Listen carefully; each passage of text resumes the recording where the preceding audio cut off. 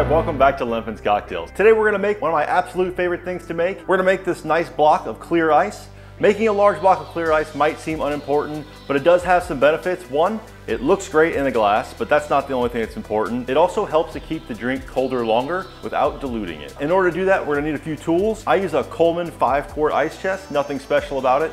Just a basic ice chest. It really is the perfect size to make it in your freezer at home. I use a small ice saw, some type of strong fixed blade knife, and a light rubber mallet. And finally, you'll just need some basic tap water. So let's talk about the process. Why does this work? Using a small ice chest like this, we can make clear ice because the way it works, it's called directional freezing. Because all these sides are insulated, the water will freeze from the top down, pushing all the impurities of the water further down into the bottom. It'll create a space where the water sits and all the nice clear ice will be on top, as you'll see later when we make this. Anyway, it pushes all those impurities down. You don't have to use any type of fancy, special, purified, filtered spring water. Any tap water will do. The reason that it creates the clear ice is because a lot of what you see in ice is either impurities in the water or air bubbles, which create little pockets and kind of cloud up the ice. But by using directional freezing and pushing it all down into the pocket at the bottom, you'll end up with a nice block of clear ice on top.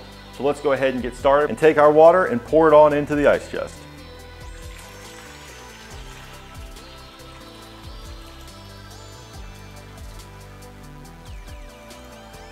When you put your water in, you don't really need to fill it all the way up to the edge. You don't want it to freeze over or spill anything. Give yourself a good inch and a half from the top, and then put it in your freezer. How long you leave it in the freezer really depends on your particular freezer, so you might have to try it a couple times before you get it right. For my freezer, it gets really cold in there, so about 12 hours will give me a good 2 to 3 inches of frozen block. At my old apartment, I needed about 24 hours to get enough ice to really make it freeze over, but that's kind of subjective to your freezer. So I started one yesterday, and we're gonna pull that out now and start cutting it up.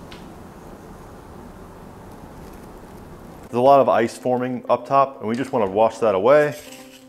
So we'll just kind of take a little spatula here and brush that away. We don't really need that. Then what we'll have to do is we'll have to flip it over, and we're gonna run hot water over the top, and that's gonna loosen it from the ice chest so that the ice will just slide right out. So let's try to do that now. So as I said, we're gonna put this in our sink and just run some hot water over it gently. I would keep your fingers underneath the ledge right here so you can feel when the ice drops out. You really wanna make sure you get water all over the bottom. It will gradually start to loosen up.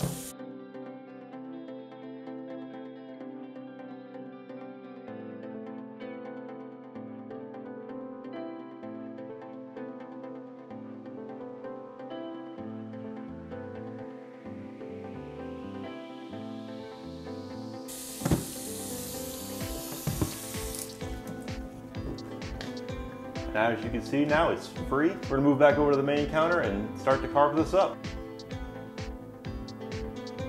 Now that we've run the hot water over it, we can go ahead and dump it out.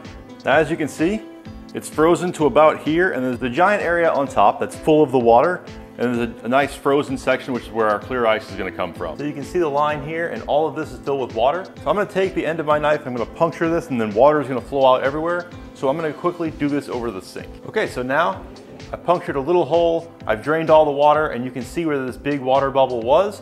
So now what we're gonna do is we're gonna chop all of this off, and we're gonna be left with a nice block which we can start making our ice cubes with. The way I generally like to start with that is to take the back of my knife and really just start breaking all this thin ice out.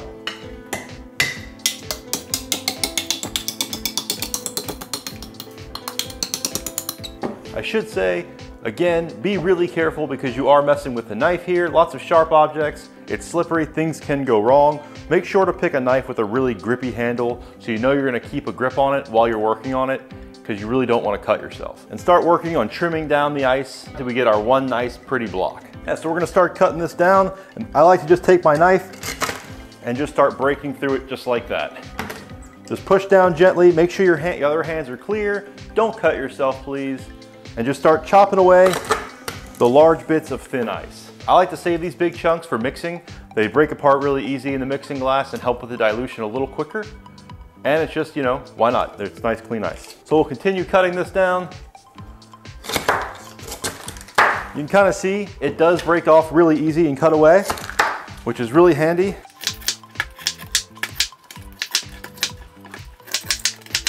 And now we're left with a really nice chunk of ice that we can make large clear squares with, or small, whatever we really need to do. Got to clean up a little bit in between because it does get really messy if you're doing this over the counter. I usually do it around the sink, but that's really hard for videoing, so I'm doing it here and dealing with the extra mess. So now that we've got our nice clear block of ice, now it's time to cut it up into our small blocks. I'm going to show you the 2 ways that I prefer to do it. We're going to take our saw and we're going to score it.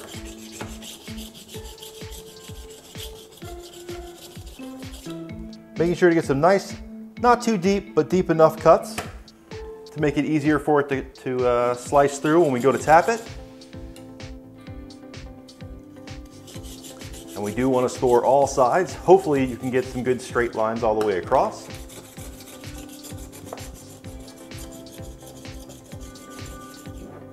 The better you score it, the easier it's going to come time when you go to tap it.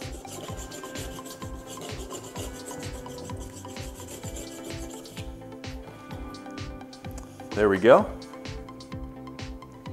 Now let's just go ahead and give that a light tap. Perfect.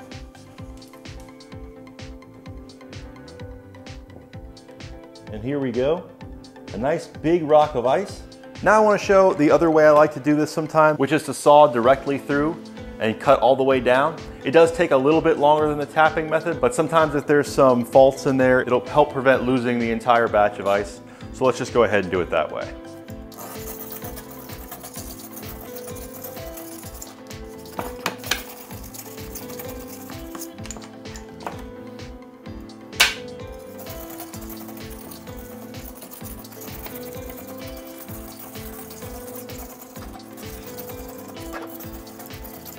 When the ice is tempered, you really can't do it this way because too much of the frozen stuff will get in the teeth of the knife, but if it's pretty cold, you can still do it.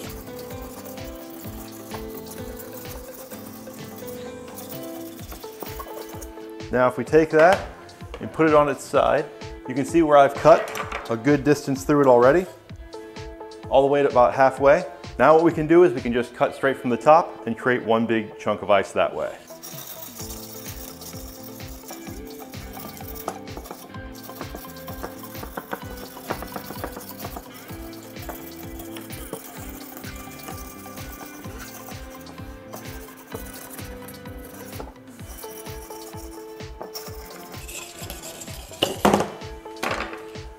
There we go. Now we're left with a different way to cut the ice. The cuts are a lot sharper on the side, not so rounded, if that matters to you. It's just another way to do it if you don't like the tapping method or you find that's not reliable enough for you. So another cool thing you can do with big chunks of ice like this is you can do a nice gem cut. So in order to do that, we just cut on an angle, our sides, like that.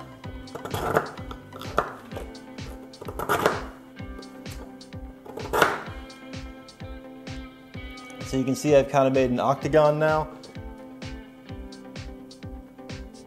Yeah, then we just cut the top edges.